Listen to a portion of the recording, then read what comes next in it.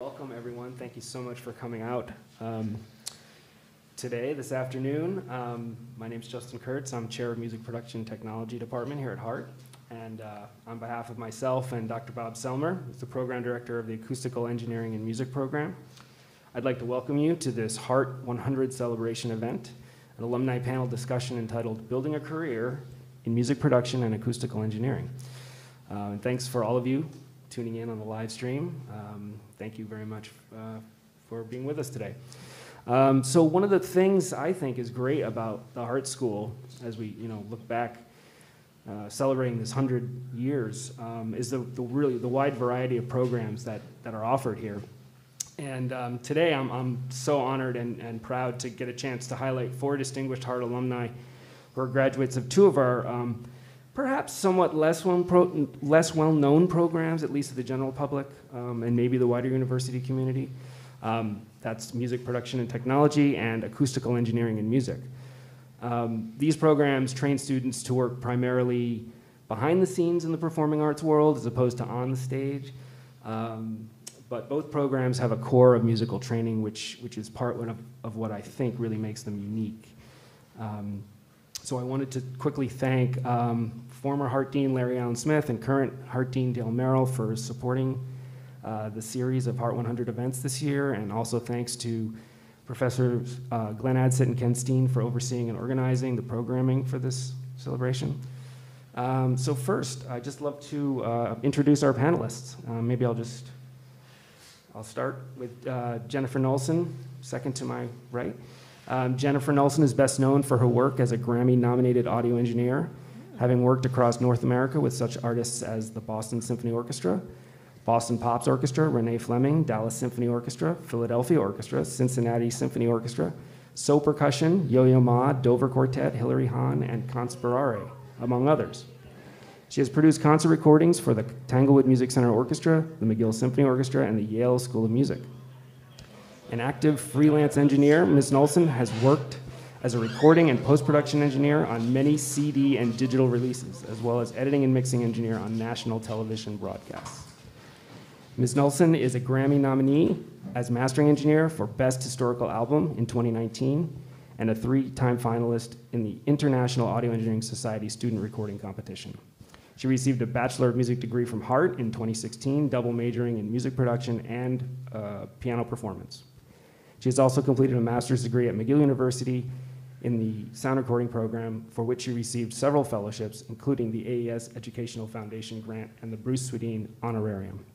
She's completed 1 season at the Banff Center as head media engineer. 4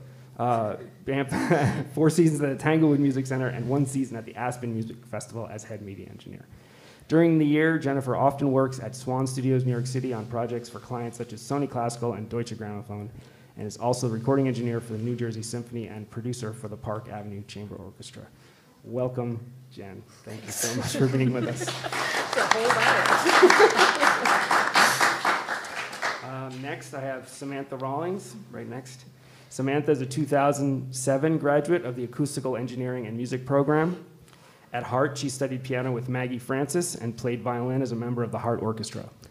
Post-graduation, she relocated to Los Angeles and joined Van Clausen Associates. At Van Clausen, Samantha has had the opportunity to work on a diverse range of projects, committees, and original research. Notable project work includes a revitalization of the Libby Bowl in Ojai, California, construction of the Wilshire Grand in downtown Los Angeles, and design and construction of the Fillmore in Minneapolis, Minnesota, a challenge due to its location in a shared structure with a hotel. One of Samantha's primary professional interests is preparation of original research. Her work has addressed a variety of subjects, including statistical distribution of traffic noise, open office design, heavyweight impacts for fitness applications, and HVAC noise. In addition, Samantha participates in professional committees including ASTM, CHPS, and ICC. Through her work with ASTM, I had to look up what ASTM was, but American Society for Testing and Materials, 2 new impact noise standards, E3207 and E3222, I'm sure you all know those, were published in 2020 and 2021, providing acoustical designers with additional tools for impact noise assessment. When not solving the wave equation, Samantha enjoys Los Angeles by rollerblading down the beach and eating authentic Mexican food. She continues to play violin regularly with her band Green Ashes, which happens to boast 3 other Hartford graduates. The band celebrated its 10-year anniversary and released its most recent LP, Canarero, in 2019. Samantha is thrilled to have been invited to participate in this milestone in Hartt's history, and we're thrilled to have her. Thank you so much, Samantha, for being with us. Thank you.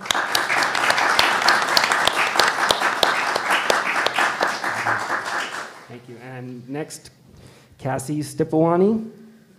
Originally from Buffalo, New York, Cassie Stipawani graduated from the University of Hartford with a BSc in acoustical engineering as well as a Bachelor of Music in Cello Performance in 2012. After her time at the university, Cassie began her career as an acoustical consultant at a premier firm in New York City, working with architects, engineers, and developers to create spaces and buildings whose programs needed the support of detailed acoustical design to flourish. Cassie now heads up the Building Acoustics Department at WSP USA in New York and is leading the charge to develop throughout the Northeast. While she has a diverse project experience in all building types, Cassie has developed expertise in higher education and hospitals. Cassie enjoys mentoring and teaching others to love sound. She is on a mission to increase the number of bold and confident women in the industry through mentorship. When not working, Cassie keeps busy performing with chamber groups and orchestras across the city. In particular, the Greenwich Village Orchestra has become a part of her New York City family, and she has held the principal, co-principal chair for several years. After immersing herself in sound all day, at work or in play, if there is still some time left, she is an avid weightlifter and enjoys running and cycling. Thank you so much, Cassie, for being here.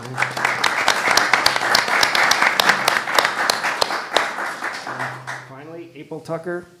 April Tucker graduated from the Hartt School's Music Production and Technology program in 2002. It's actually my first year here at Hartt. April received a master's degree in sound recording from McGill University in 2004. April then moved to Los Angeles, where she found her way into post-production sound for television and film. April has been described as a Jane of all trades, performing nearly every major role in post-production sound over her career. Foley, mixer editor, ADR mixer editor, dialogue editor, music editor, score mixer, sound designer, sound supervisor, and re-recording mixer. April's mixes have been heard on major television and cable networks and streaming platforms with audiences over 10 million viewers. Her film sound work has been seen at major festivals including Sundance, Cannes, South by Southwest, and Tribeca. April's clients have ranged from major studios and corporations to indie filmmakers and composers. April is the author of Finding Your Career in the Modern Audio Industry, which will be published by Routledge in 2022. July, very soon. Thank you so much, April, for coming and being with us. Such a wide variety and great accomplished set of alumni here with us today. So maybe we could just start off for some of us who may be less familiar with the fields that you work in. Just tell us a little bit about your current work, what you do most of the time during the day, and maybe mention some of your more rewarding or interesting projects. Anybody could jump in, start. Right. Anyone? Sure, I can start. Sure. All right, so I'm an acoustical consultant, and that means that we're working with people to design their spaces for whatever their acoustical issue might be or the space that they'd want. And it can be anything from the finishes in this room, keeping noise and vibration out or in, depending on what the situation is. Like it said, we work with a lot of architects and other engineers, building developers. They'll bring us onto the project, and then we'll work with them on their drawings. We do a lot of drawing reviews, and our product is typically a report or some kind of memo markup that we'll give to them that they can incorporate the fixes. Do you want to add to that at all? I think that sums it up pretty well. We deal with the built environment and environmental noise, so typical noise sources that planes, trains, and automobiles, making sure there's kind of a wide range, because when you're talking about the built environment, you know, almost every space is going to have acoustic needs, but they're not all going to be the same, right? So if you're in a music performance space, you want to have really tuned in acoustics where you have good reverberation time and good reflections and avoiding all the unwanted reflections, and it's very careful. But it's just as important in a classroom to have good speech intelligibility, or in a train station to have good speech intelligibility so that you can find your train and, if there were an emergency, evacuate. So acoustics, what we do is a very narrow kind of subset of acoustics. Yeah. But it also just shows up everywhere, and you experience it all the time, most of the time when you don't realize it because it's done right. Yeah, that's the best part. If it's invisible, it's done right, then it's okay. If you notice the acoustics, sometimes that's a bad thing. Yeah. Unless you notice it because of its wonderful beauty and it's working out. A project that I'm proud of, that I've really enjoyed working on because it had a lot of math involved. Sometimes our stuff gets a little repetitive, but there's some nitty-gritty math there, was a building isolation project. The project was a high-end seniors home, and a lot of the residents who had lived there had memory issues or just didn't have all of their senses with them anymore. And so it was very important to make sure that they felt safe and comfortable in this environment. We had a subway running right below the building. And what we had measured in the building next door showed that when they put their head down on the pillow for the night, they would hear that rumbling from the subway up to the 15th floor. And so for the design, we wanted to structurally separate the bottom of the building from the rest to make sure that they felt safe. And it gets a lot of interesting moments, but you have essentially put giant rubber pads in between some of the structure, and then you work with a structural engineer to make sure that disconnect doesn't topple the building. Other considerations we had to think of, but I was proud of that project because it felt like it was really impacting someone's life and their well-being and how they would live for, several more decades of their life. Yeah. By the way, I would just say if anyone has questions, feel free to raise your hand. We have a question mic here too, and we'll just free-form it.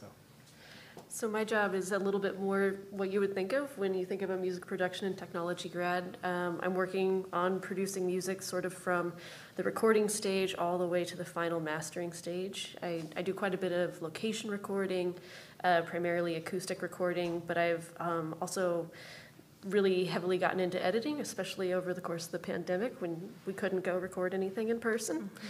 I've worked as a mastering engineer quite a bit, a lot of the solitary work. But I think the project that I'm most recently very proud of is working with the Cleveland Orchestra on mastering their new series of recordings with the new maestro. It's really excellent programming and a great team of people. And for me, I intended to go into music, and I kind of, through a series of events, ended up in post-production. And as I was listening to you talk about the process of of basically getting a building or a space together, what I do is kind of similar, except we are putting together a television show or a movie or a commercial. And there's always a number of elements. There's voiceover, which is the person who says, "in a world," or "coming up tonight." And then you have dialogue, which is the people talking. Foley, which is where you're creating sounds with the microphone. It's literally what we do for a job. And then sound design. Sound design, which is you just have a hard drive, which is a library of sound effects, and you just go in and you grab it and you stick it in, and it could be anything from we were working on a project yesterday in Gabe's class that was at a train station, so you're grabbing train sounds and wind and atmosphere. And so for me in LA, sometimes you are compartmentalized, you only do one role, and that's how I've managed to become a Jane of all trades. Someone says, can you do this Foley gig? I say, okay. Or they'd say, do you want to be a music editor? All right. But now the work I primarily do is promotional and advertising related. So it is the coming up tonight on this show, and coming up tomorrow on this show, and coming up next, and it keeps going.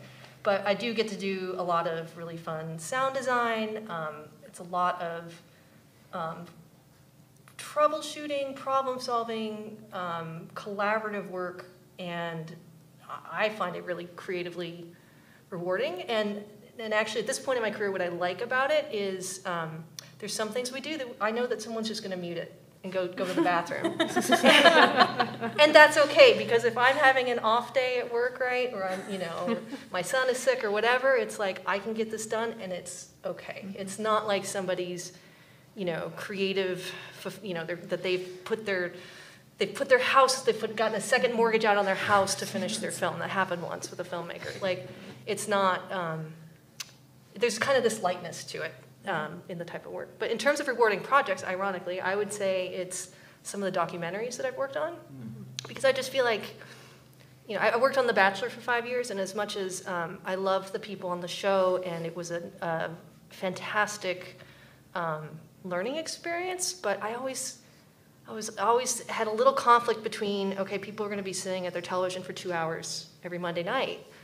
When I work on a documentary, I'm helping them learn about, football players with CTE, or the alt-right, or, these topics that get a little bit, where I feel like I might actually educate or help somebody learn more about something they wouldn't otherwise. Oh, that's great. And deadlines, right? I mean, Yeah. You've got hard deadlines. You learn how to work with deadlines when you're working in post, for sure. For sure. So what sorts of, I'm curious of a couple things. One is some of the more valuable things you feel that you learned while you were in school that, maybe obvious, maybe less obvious. And then maybe part of that too, how your music background, how you're all musicians and you all went to music school, and how you feel like that comes into play in your work. Again, maybe in an obvious or maybe less obvious way. Well, I can start because I had one just like 10 minutes ago, which was that friend of mine who I went to Hartt with, I remember doing a theater show with him, and I had never done a theater show. The technical stuff was kind of a little over my head, and I was overwhelmed a little bit. And I remember coming to him, and he'd be like, "What's going on with this?" And I would just kind of spill all the technical stuff. And I remember he was like, "Dear," because he called everyone dear. He's like, "Dear, I don't need to hear this. Like, you just tell me what needs to happen, and I will make it happen." And that was a lesson that I'm so glad that I learned as a student. There's a lot of those, like, just little learning how to interact with people and how to manage your own, do your own problem solving and learning to stay cool. And in terms of my music background, that's been really helpful in television because I do some music as part of my work, understanding how music works against dialogue or how to edit something so it isn't musically wonky, because a lot of times picture editors will say, "Here's the beginning of the cue, here's the end, I'm going to cut this out and stick it together," and that's good. We've all heard those bad edits on commercials when the rhythm like skips a beat or something. Yep, exactly. That one, right. I mean, very similar to you. The thing I tell people when they ask me about my experience at the Hartt School is that it was a terrific sandbox where there are a myriad of projects that you can get involved in at Hartt of all different sorts, whether it's working on post projects with Gabe's class or with art school students, or it's working with the theater department or the composition department. And so, yeah, it was a lot of learning how to do like project management, multitasking, and taking a lot of the technical things that we were learning by day and immediately having to turn around and say, okay, I just learned about what star clock is, and I really need star clock tonight when I try and make all these different pieces of equipment work together for one recording. Or, I need to figure out how to apply some of the stuff I learned in my acoustics course to deal with this really horrible feedback situation in a little venue downtown or something. So that was probably the greatest thing I took away from this, was just like technical knowledge during the day and then instant practical application in the evening, which is fantastic. Musically, yeah, I use the music school skills I learned every day because I'm working with a lot of composers and musicians who feel really comfortable knowing that I also am albeit lapsed musician, but I can speak the language. I've been in their seat sometimes, and I know some of the things that they'll be concerned about and can kind of set their mind at ease, which is ideal. Yeah, I completely agree about the speaking their language bit. Because what we do when we do work on a music rehearsal or performance space is we'll meet with the users and we'll find out what do you intend to use this for. And as acoustic design professionals, we have a very similar language to speaking about sound, but it's not the same. And if I can jump in and talk about pitch or warmth or clarity instead of frequency and volume, or level, I guess, then I'm telling them not only I get you, but I'm one of you. I've been in your shoes. I know what it's like to be in a room that's not working for some reason. So the music background definitely helps for that reason. I think also that as I was thinking through this question, I couldn't think of a class that I took that didn't have some use, from understanding how buildings move, from, our statics and dynamics classes and all the materials classes. There's some piece of it that has come in at some point when I'm trying to solve a problem. So I really appreciated that.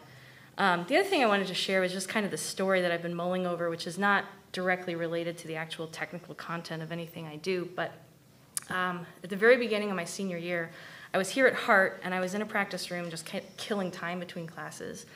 And as I'm playing through something, there's a knock on my door, and I'm expecting that I'm going to open the door and someone's going to say, I have this room reserved, can you please leave? And instead, in walks a gentleman who's a couple years older than me, talking a mile a minute. He comes in, he sits down at my piano, and he starts playing it, and the piece I was playing better than me, and then explaining to me if it's too hard for me where I can take cuts. And I don't even know if I said anything to this person. I was just standing there like, do I know you? Like, where's this coming from? And I remember thinking, it was so odd that he would advise me to take cuts if my piano teacher didn't think I needed to. Like, surely she would know better. So it was so odd to me, I mentioned it to my piano teacher at my next lesson, and she goes, I know who that is. He's a grad student. He just came from another school. And what he was doing is he was trying to one-up you by playing your music better by helping. And as soon as she said it, I was like, oh, of course. And I remembered that's how it was in high school, right? Like that's the kind of stuff we did. I did that to other people in that environment. It was that very kind of like competitive thing. But I hadn't recognized it here. And she said, yeah, that's not how we are at Hartt. It's not how we want to be. So I'm going to speak to his teacher. And at the moment, like back then, my reflection on it was really like how different this environment is that both in Hartt and in CETA, instead of being competitive, it's collaborative. And it's supportive, not only faculty, staff to student, but student to student, where we're all looking out for each other. And at that time, I was just really glad to be in an environment that was like that, and that I had spent 3 years there. The other thing is that it kind of blew me away that after 3 measly years in a very good environment, I didn't even recognize one-upmanship when it literally knocked on the door. And now, 15 years later, I think back on that, and what strikes me is just the incredible power that a positive culture has to really create a great environment.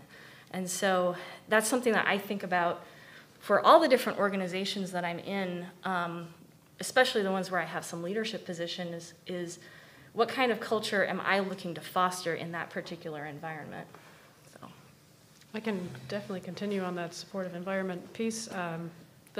I thought of two, and one of them was just, for me personally, when I came here, I had terrible performance anxiety, and I'm sure Dr. Bob remembers me presenting in the engineering school, and my knees were doing this, and I couldn't hold my hands straight. It was a horrible experience for me, but in a learning, growing way. And the amount of supportive environments that you get both at Hartt and in the engineering school presenting, you have your juries, master classes, studio classes, all of that practice really was exactly what I needed, and it was a supportive environment, so I didn't get as nervous anymore. And that actually encouraged me to add the performance degree in my second year, because I was like, maybe I can do this. In this environment, I can pull this off. So there's that piece that I really appreciate, because we're in meetings or presentations all the time with clients, and now I don't even have a second thought about it. And then the critical ear. When we test on site, we have to listen to what's going on in so many different ways, and to train our ears here first really was a blessing, and also a bit of a curse. I mean, we all sat at dinner the other night, and everybody looked up at the HVAC in the air conditioning unit when it made noise, and we were all acousticians. But that critical listening was a very important piece to success in our careers. It's such an important point about the dynamic, and that's something I never really considered. I mean, I don't remember ever feeling, like I remember being in classes where there was 30 people and I was the only woman there, and I never felt any sort of, that I was lesser than anybody. And I know, Justin, you were always really, everyone was treated equally, everyone's here for the same reason, which is, looking back, especially 20-some years ago, that's amazing that the school really had that culture, and still does, it sounds like. Yeah, absolutely, yeah. Yeah, I always, my year, so we had one woman in each class on either side of me, and then me in the middle, and all three of us still talk weekly. We all work in similar fields, we send work back and forth, and I really appreciated that both you, Justin, and Gabe never made us feel like we were fighting each other for the same one lady spot, that there was room for all of us to work in very similar fields, and we do. And there were actually 4 in my class, 4 out of, it was like half of our class. That was really unusual at the time.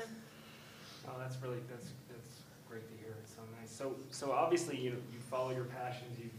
You're working in areas that you love. There are probably some things that, reasons for that. Maybe what are some of the challenges you find maybe on the other side of that of working in a field, in your fields, in your current work? Would you say any particular thing? I mean, not to just rant here or anything, but just sort of to get the reality out there to the folks listening and about what how do you handle it when things aren't your greatest most fun projects or people that maybe are not your best friends. Have you managed to work with that? I think the biggest challenge in my profession is communication, specifically communicating a technical something to somebody who's not trained the way I am.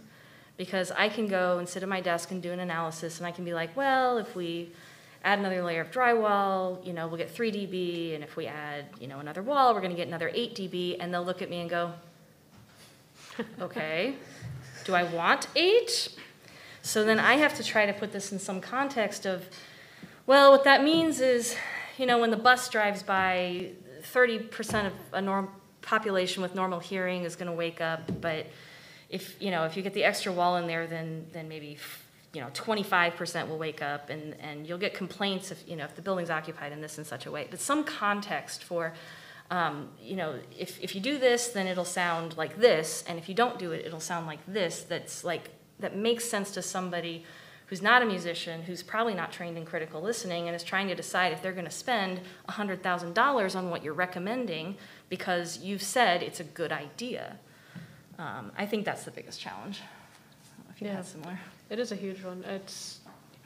I think another one for us is that there's still unknowns. Not everything in acoustics is known or researched or developed. And so new problems are popping up all the time, and you might be recommending something you haven't implemented before. And you have all the science and math to back it up, but that's a scary moment when it's being built and you're like, come on, this is gonna work. The super tall buildings that are going up all over the world, but in New York, they're very thin, they move a lot. But we've seen a lot of our creaking walls. Because it's going to move, it's supposed to, that's natural. They weight it so it doesn't make you uncomfortable as the occupant, but we have found a lot of acoustical issues with creaking walls, and that's not something that we've seen too often, and it's been a bear to get over. Yeah, I agree completely. The unknowns. The unknowns. Our field is 110 years old, which is relatively young, particularly compared to other engineering disciplines. And there's a lot that's just not known, and things evolve. Like modular construction is becoming much more common. People using shipping containers. What's the transmission loss of a shipping container? I don't know. What's the impact isolation? I don't know. Grab 2 containers and stick them on top of each other and let's measure it, So there's a lot of consulting that we have to do where we just don't have information, and you still got to get it right. Yeah. I mean, the challenges for me are twofold, and one is creating a relationship with a client where they feel immediate trust and there's mutual respect, but without them feeling like you need to be their best friend or that you're on the other side trying to squeeze as much money as you can out of them. And I've had clients on both sides of that, where some of them, want to text you at 11 o'clock at night and say, okay, but did you really like my solo? Do you think it's perfect? Is version 9 great? Or how about 11? I don't know. I'm going back and forth. And I'm like, I don't text anyone at 11 o'clock at night. So it's that side, but also the other side of saying, I want you to feel that I'm not dragging you along for a ride. I'm not trying to squeeze 3 more hours of edit time out of you. If I say something's good, I mean it, and I believe that it's good. So that's a huge challenge. And then the other challenge, of course, working in acoustic music and particularly classical music, is that you want to do things perfectly and beautifully, and the standard that's been held up is a standard that was set by large, well-funded labels. And figuring out in a new paradigm where people aren't making a lot of money off of CD sales anymore, but you still want to have an incredible production standard with maybe less than ideal acoustic situations or equipment considerations, it's a really big consideration, and it's different for every project. I think what you're saying about trust absolutely applies in post. I know one of the biggest challenges for me is that I very often don't have control over the content that I receive. And I think I used these examples yesterday of working on The Bachelor, and if someone decides to declare their love in a hot tub or in front of an airplane or on a date with a bunch of flamingos that look amazing, but they're going honk, honk, honk in the background, I can only do so much there in the time I'm given, right? So that's it. My name is on things that where my colleagues may listen to it and go, oh, that's not, they wouldn't necessarily say it's not good, but they would say that's rough audio. But the thing is, someone who's really in the know would be like, wow, I can't believe they got it to that point compared to how bad it was before. But then also, your name gets put on projects that maybe aren't your, There's only been a couple times I've turned things down because I was like, the content, I do not want to be associated with this. And that is something I've really had to think about, is where's the line for what I will or won't work on. I did a medical show once early in my career, and I got so queasy, I couldn't even watch the screen, and you're responsible for watching the screen to make sure that everything's in sync. So that was kind of, for me, it was I don't think I can do horror, I can't do medical shows. And then there's just some, just in terms of my own priorities, that I wouldn't feel appropriate. I wouldn't feel good having my name on that. No, that's great. And to hear how, we all know that it's not always roses every day, and how you have, challenges that you have to face, and figuring out how to gracefully do that. So we have a bunch of current students here, and hopefully maybe some online watching. Do you have, I know this is a very open-ended, broad question, but just general advice for folks studying now who are interested in these fields, or maybe not entirely certain exactly what direction they want to go, but just any sort of bits of wisdom you could offer. Well, I know I would suggest, if you're motivated, team up with other people that are motivated, because you are going to encourage each other to learn and to learn new things. And I think, just to be perfectly honest, every year there's, there are going to be students who lose interest, or who aren't engaged, or who are just in it for the grade, or who maybe drop out of the program. And I'm not saying don't participate with them, but if you see people that are really gravitating to the same things as you, just go for it, right? And you can go and do things outside of class. I think for me, when I was a student, the thing I got the most value from was being work study, working in the office, even if it was doing cassette dubs, if it was working with Nina Fagan, who was the studio manager at the time, when students would come in and they'd ask, I need to book something. I'm learning how to communicate with someone I don't know. So I think that, like you were saying earlier, there's so much value in taking what you're learning in the classroom and applying that outside of the class, whether it's a project you find by yourself, or just going home and playing around with a project, just to kind of expand your horizon beyond what's taught in class and assigned in class. That's a lesson I didn't learn until I got to grad school, sadly. I was surrounded by great people here, but we didn't really work collaboratively until I got out of undergrad, and I realized I had missed out on a whole opportunity there. But I would say probably the greatest advice I could give to current students is that it's there's no such thing as something being impossible to try. There are a lot of things that may look really daunting. I know when I started there, the question of multi-tracking orchestra with only one person was like, you don't do it, it's crazy, there's no setup time. And I sort of weaseled my way in and was like, okay, what if I just put out a bass mic? Is that okay? I'll put out a bass mic and 2 mics, all right. Then I'm gonna add a flute mic. And by the end of it, I had 16 channels going. But I think it's important to try everything, because the more things you try while you're here, while you have the safety net of the school, Yes. The more you learn before you get out and somebody's paying you to do something and you're not sure if you can accomplish it. Yeah, kind of along those lines, as you were speaking, I was thinking about don't hesitate to ask. We were at dinner last night with Dr. Bob and Dr. Jasinski, and they were sharing about the story about how the sophomore design class came to be. It was actually the class right after mine, and it's because they just asked. That we all had a sophomore design class, and they asked Dr. Bob if they could do an acoustics project instead of whatever they had been assigned, and Dr. Bob said yes, and history was made, and so you kind of never know what might be possible if you don't just ask.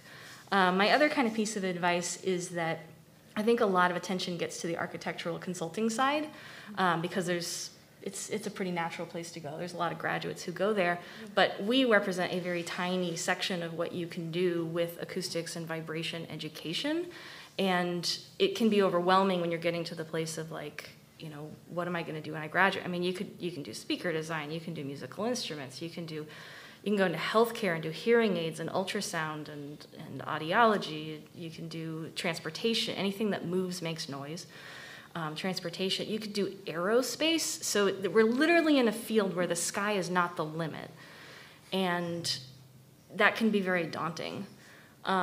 So while you're a student, do as much as you can to evaluate the different fields, get as much exposure to the things so that before you graduate or have some idea, do I want more school? Do I want to go out in the working, which direction might I want to go with my life? And there's a lot of ways to do that, We talked about internships, we talked about shadowing, but even more informal things, going to conferences, participating in the clubs where they do the field trips to different industry. So yeah, I would just encourage you to explore. It's a lot easier to change direction. The younger you are, the easier it is, and the older you are, the harder it gets. Yeah, the only thing I'll add is you can also talk to people in the field, like shadowing. You had mentioned shadowing, and you can call someone up and say, I'd love to just get coffee with you sometime. Can we just talk about what you do on a daily basis and see if I might like that too? And almost no professional is going to just turn you down if you call for that. We all like mentoring, I think, in some extent, and it could be a great way to get an insight on them, their company, what they do, and then call the next person on the other spectrum. Go to Bose and see what they're up to. And that applies to MPT as well. I think the alumni network is it's a gold mine of people and information, and I think pretty much you email, and even if it's jumping on a Zoom call with someone who lives not near here, or overseas or whatever, I think asking questions, just being like, hey, I want to talk to you, I want to learn about your job. You're not saying, hey, I'm looking to, how do I find work? How do I, it's not about you, it's about, can you please share with me what you know? Yeah, I love emailing with current or recent students. I am not the most personable person in the world, but I love emailing with people because it's always so interesting to see where they're coming from and what they're thinking about and where they're going, and I really like working with people from this background. We were talking about that a bit when you were visiting with our students about networking, the idea of being, when you're here, this is your first, network, and make use of it, I guess. Yeah, start laying your groundwork now, because it's just gonna, it literally grows like this, and you have this group of people who are then helping you, and this group of people who are helping them, who are helping you, and that's really where the work comes from. Is the more people who know that you exist, the more people that could potentially think of you and recommend you for something. For sure, and and Hartt, a great example of where we have all this wide range of programs and specialties kind of but related to the performing arts in general. So it is a gold mine of a network to start with. So So to go off script a little bit, is there something you wish you had learned in school that you, whether it was here or elsewhere, course-wise or otherwise, think of? Sorry, this is on the spot here. I'm really jealous of that sophomore design class. I think I mentioned this yesterday, but I wish I had taken conducting classes when I was here. That would have been really helpful for me. Yeah, I think I would have taken arranging, business for sure, business classes, like formal business, just because so many people end up being freelance and working for themselves. And I guess when I was here, there was no, you didn't do a music production class until your junior year. so that's not the case anymore. It's something that influences our sector of acoustics is noise from air conditioning systems, and at the time there wasn't a class to look at that and analyze that, but it's since been added because the alumni all gave that feedback, and they were great to take that, and that was one that would have, I think, helped a bit, kind of push forward. And I mentioned this yesterday, I regret not going to New York and Boston just for events, especially industry events, because there's AES talks happening everywhere. And that, again, that's a chance to just go. You go up to the person afterwards and, hey, it was nice to meet you. I really enjoyed talking about this. Or you email them a week later. And that's, again, it's just laying that groundwork for something to happen in the future. And there is no loss with those. If you go and it's a horribly boring talk, they always have free food. And you will meet other people that maybe also thought it was boring but are also interested in something that you're interested in. So, yeah. That's right. Like, it's like what your parents tell you. I mean, there's no bad experiences. You're always learning from something or other. Yes. So is there some future goal that you have in mind, something that you'd like to do in the future that you haven't done yet, or ideas about that? Any ideas? I mean, I know when I first started out, I mean, probably like everybody, it's like you get out of music production, you're like, I want to go produce music. I want to move to New York or LA. I'm going to win a Grammy. And for me, then I shifted into post, and my 25-year-old self says, I'm going to win an Emmy. And then over time, kind of just found that there's a certain amount of politics to it, just like, whoever gets class president in high school or the prom king and queen. So I learned early in my career that I don't really have goals. I just go after what I find interesting. And that has never set me wrong. Yeah, I did the same thing where I was like, oh, I want to win a Grammy by the time I'm 30, and I don't care if I win a Grammy now, but I found that really for me, I think I'll be very happy at the end of my life if I worked on interesting projects with really nice people. Yeah. I don't really care what it is. It could be any spoken word. It could be new age. I worked on a new age saxophone record, which I've never thought was a sentence I would say. But if it's with lovely people, and they're people that you can enjoy having a meal with afterwards, or that you stay in touch with, that's incredibly fulfilling. And especially, it's even better if you believe in the project itself. Mm-hmm. Yeah, nice people are way better than great projects. I've worked on some great projects with some really terrible people. Your Grammys are not going to call you and congratulate you if you're like, you do something nice or you get married or whatever. Yeah, exactly. I don't know if I really have an answer to this one, but I would definitely echo what you say about. I guess it kind of comes down to like what's important to you in life, and I guess figuring that out. And I definitely have really enjoyed the people that I've been working with. And I've discovered that that's something that I really value, is that collaboration and kind of companionship there. Yeah, it's all about the people. And when you can get the good people, that really makes it fulfilling. And even when it's the client, that's the great person, then you're helping them, they're satisfied, they're happy, and it just makes it more fulfilling. It keeps you motivated to do the work too. Because I mean, I think when you're a student, you're just thinking about, oh, cool audio, or oh, cool acoustics, right? Yeah. But when there's someone there who's giving you feedback and telling you, you know what, I don't really like this. Let's do it again. Could you do this differently? What's problem. If it's someone that you don't like and they're just bringing you all of their issues with what you're doing, it can be really it's a lot of criticism. I mean, it's professional criticism. So it's not about you personally. It's about, or that your ability to do the job. It's just they want things the way that they want it, and you have to find a way to get them there. And that's way easier if it's people that you like, who might take you out for lunch from time to time, who call you to say happy birthday or whatever. Yeah. Yeah, it is horrible to get criticism from people when you don't like them, because you can just say, oh, they don't like me, they don't like my work. That's how it is. It's a personal thing. Or they're never happy. Like, I worked with on a show once where the producer was just like was unhappy with everything every single week, just in there. This isn't right. This is right. And I had never had a client like that before. And then towards the end of the show, he disappeared. And the post-production supervisor said, yeah, he was just miserable here.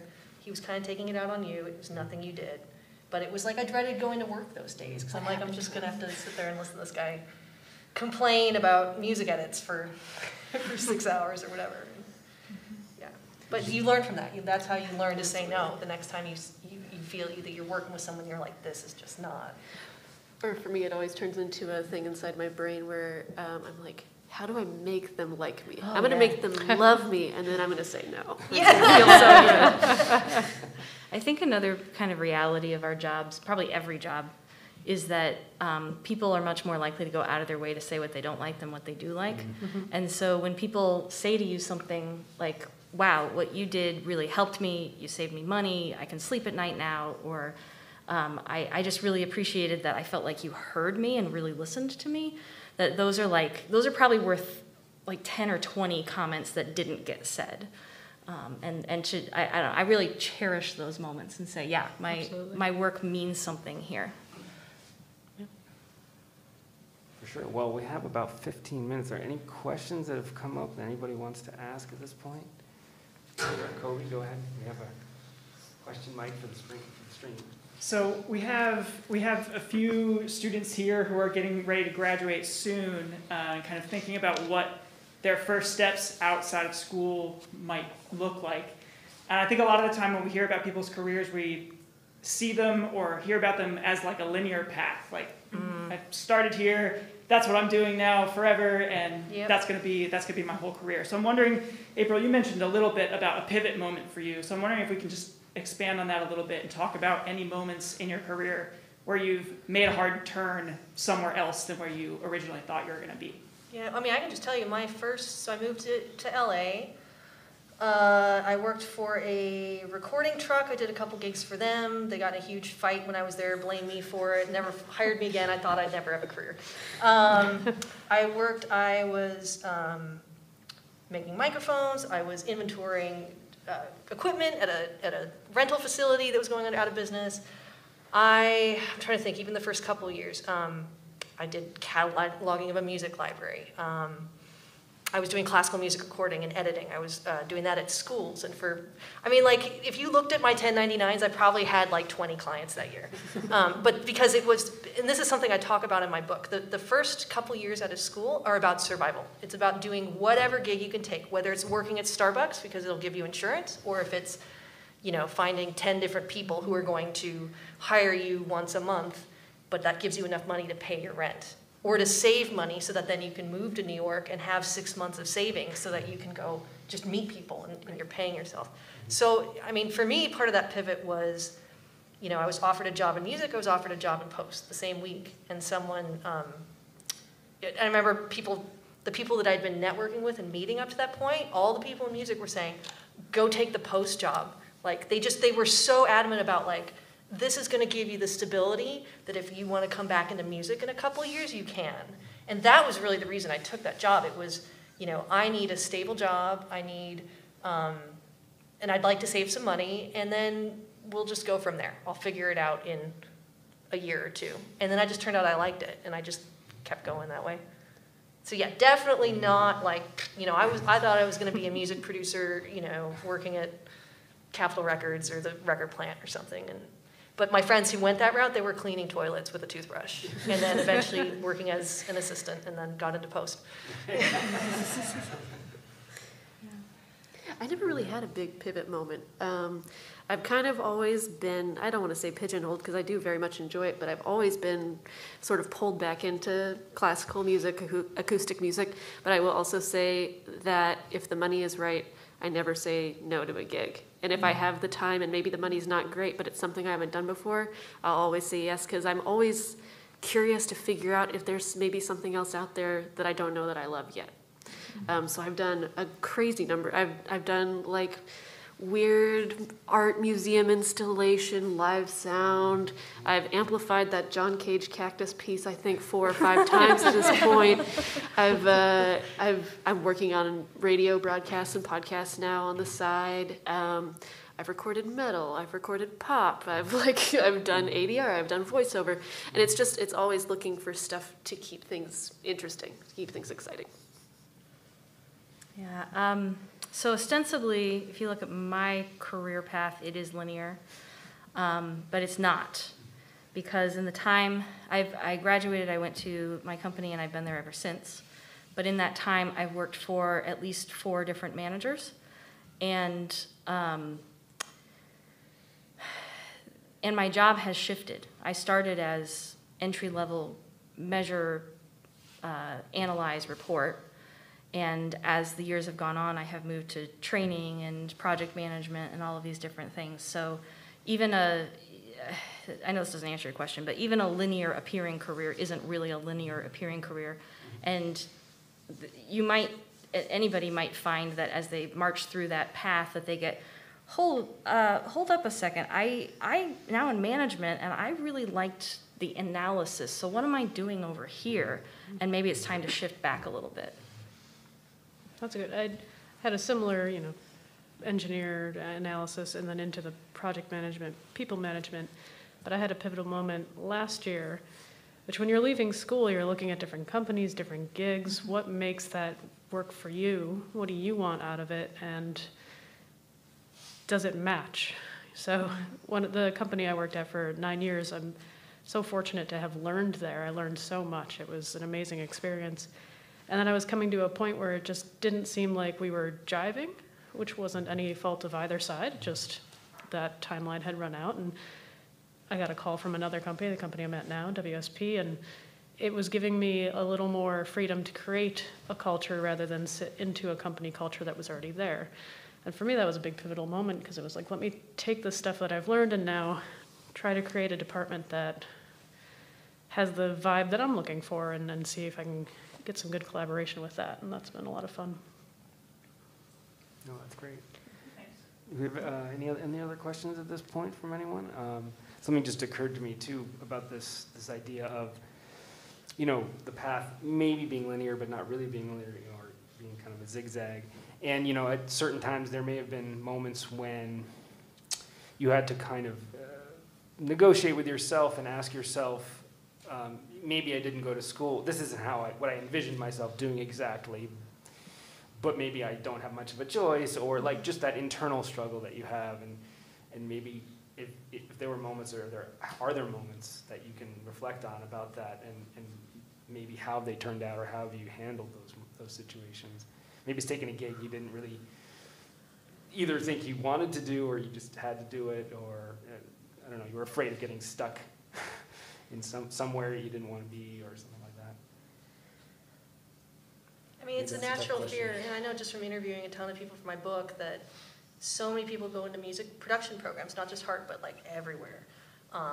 They think they're going to get into music, and then they get out and they realize that either where they live, where they think is important for them to live, just in terms of their personal priorities, doesn't align with the type of work that they're trying to get. And actually, that's not just music. That could apply for film, too. So, I mean, for me, that was actually a big part of one of the messages I want to get across in my book, and why I wanted to write it, is just this idea that, like, if you're working for Universal Audio, or if you're working in post, you're working in podcasting, or you decide to go be a manager at Best Buy, like, there's nothing wrong with any of those. You've still gained these skills of learning how to troubleshoot, of learning how to work with people, technical skills. Like, there's so many people who end up in, I don't know about Hartt graduates, but I know in a lot of schools it's like they end up in computers and IT and programming and AV. AV is another area that, like, the skills we learn here go naturally into that, but there's almost this like stigma of, I went to school for this, so I can't do that. But I think there's, no one's a failure. It's just wherever your path takes you. Getting stuck, I mean, it's a real fear of getting, I have the same fear of like, I worry that I'm gonna like wake up in 10 years and be like, oh God, what have I been doing? Which is part of why I take all these like funny little gigs. But I think it's a balance with yourself to say, am I doing something because it's easy or comfortable, or am I actually doing something where I feel good at the end of the day? And maybe not every day, there are definitely days that I don't feel great, but as long as you can maybe once a month check in and say, does it still spark joy? Does it still make me feel like I'm doing something that challenges me even in little ways? And I do have to add that, so for me, when I became a parent, there was a period of time where it was like, my audio work is less important than me being present as a parent. And I planned that up front. I always knew I wanted to be a parent and then probably slip to part-time or just into work that would be less demanding, because it was more important for me to be at my kid's birthday party than it was for me to have an Emmy. And so I think that it changes too. And I think as you get older, if you might have family members that get ill, or COVID happens, and these things happen that make you maybe have to pivot for a while, but it doesn't necessarily have to be forever. It's not like you pick one thing and you're stuck there the rest of your life. Yeah, I think that's been a challenge for me, is the imagination of what my life could look like versus what I think it will look like, and recognizing that I actually have no idea what's going to happen in 5 years, 10 years, 20 years, whatever down the line. I almost switched paths and realized that where I was where I wanted to be, and that was part of the company switch too, is just the environment helped me realize that I'm still good at acoustics, but I had gotten into culinary school, and I almost went, but it was going to be an after-work thing, check that out, see if that kind of fit more where I had ended up after 10 years of being out of school, but it helped me see, no, I find this more fun. All right, well, any other questions that we have? No? Well, thank you so much. I think we can wrap it up, but I'm so proud and so glad to have all of you back with us. It's just been a real pleasure to visit with our students and share your experience and see just, it kind of, for us too, as faculty members, it's a nice, well, I guess we think about it sometimes, but, when we see folks that have gone through the program and go out and be successful, that's the most rewarding part of what we do, for sure. So, thank you. Thank you so much to, Dr. Selmer for partnering with me on this, bringing back wonderful alumni that we have today. So thank you so much for coming. Thanks for having us. No, thank you. Yeah, thank you.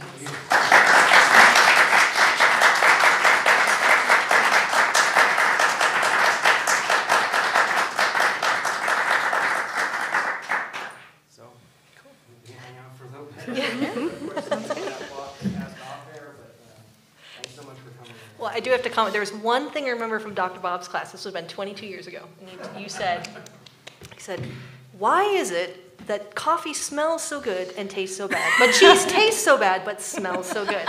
I don't know why that is always. Oh, is it? Did I get it wrong?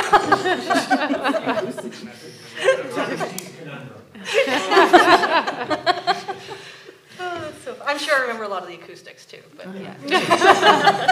I liked when you Gun to shook your the head, that's the water, thing we that's gonna all come got out. thirsty. Yeah. She shook her water in the microphone and everyone was like, oh yeah, that's a good idea.